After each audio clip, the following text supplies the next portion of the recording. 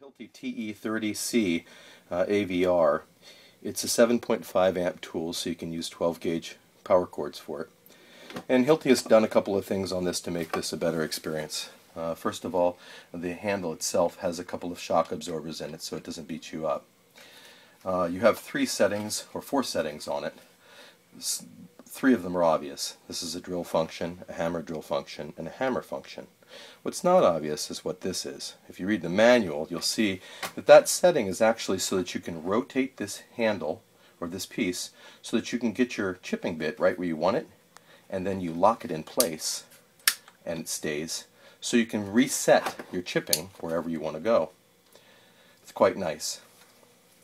The depth gauge attachment works fairly well, and it's simply you set it by twisting the handle and pushing the metal in and then retwisting the handle.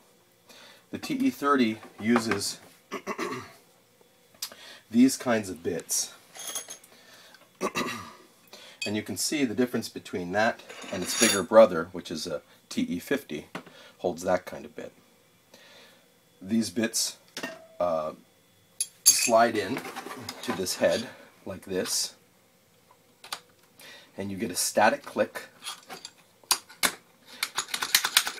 Wiggle it, and you know you have it set to go for hammer drill function.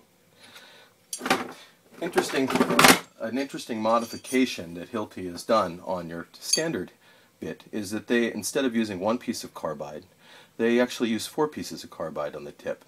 These bits last an absurdly long period of time, and they also work faster than this.